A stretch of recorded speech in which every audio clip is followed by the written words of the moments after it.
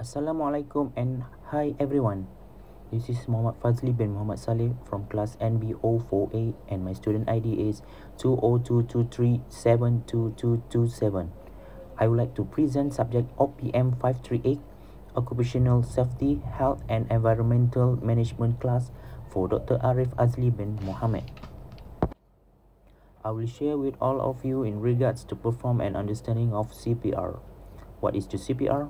CPR stands for the cardiopulmonary resuscitation, which is CPR is an emergency procedure that can potentially save a person's life in situation where their heart and or breathing ceases, which is other words is in cardiac arrest.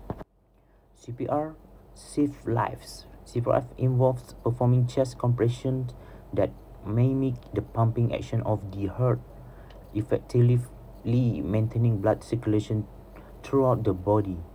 Consistent and adequate chest compression are crucial in maintaining blood circulation and increasing the chances of survival during a cardiac arrest. How to perform CPR on adults? As you can see on the screen, there is a word CAB. C stands for compression, A for airway, B for breathing. The first step before you perform the CPR, check for danger. Assess the surrounding to make sure it is safe to help. Do not enter if the situation is unsafe. If required to call ambulance, please do so. Number 2, check the person for a response. Tap the person's shoulder and ask loudly, "Are you okay? Are you okay? Are you okay?" The third one, if the person is unresponsive, shoot for help, get someone to find an AED. AED stands for the Automated External Defibrillator. Next, assess if there is breathing and pulse within 10 seconds. Provide rescue breathing if the person is not breathing but pulse is felt.